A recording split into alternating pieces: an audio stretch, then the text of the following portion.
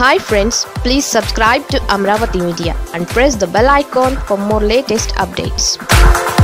1/2 ఛాయ్ తెచ్చిన తంట ఏకంగా 100 మందికి కష్టాలు.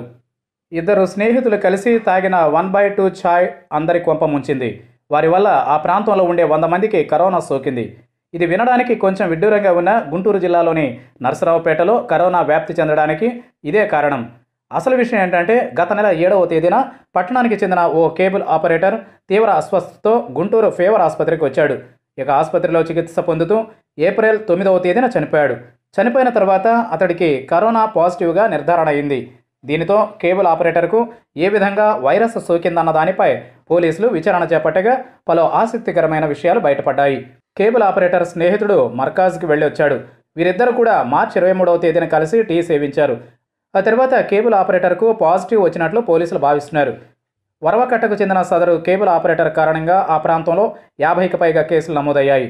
అంతేకాకుండా అతడి ఇంటి పక్కన నివసించే హోంగార్డుకు ఏప్రిల్ 14న కరోనా పాజిటివ్గా తేలింది. హోంగార్డ్ పేటలోని ఓ ప్రైవేట్ ఆసుపత్రిలో చికిత్స పొందుతున్నాడు.